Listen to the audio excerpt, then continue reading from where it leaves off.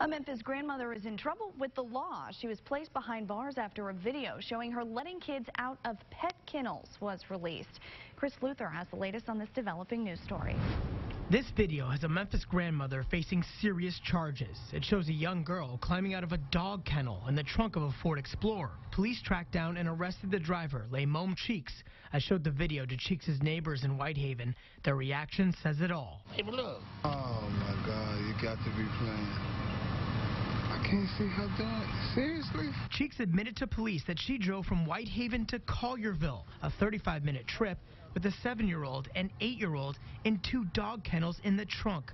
It was 95 degrees outside. She told the children to get in the kennels because there wasn't any room left in the SUV, according to a police report. The Explorer, with 2 dog kennels still in the trunk, sat in the driveway on Mosby Road Sunday. Cheeks' longtime neighbors never saw this coming. She's a super good neighbor. She's a real caring person. Like I said, she helped when my mom was missing and had Alzheimer's. She got out and helped us, you know, look for her and everything. I sincerely hope that this would be a one-time incident, but... This doctor works with troubled youth and their family members at youth villages.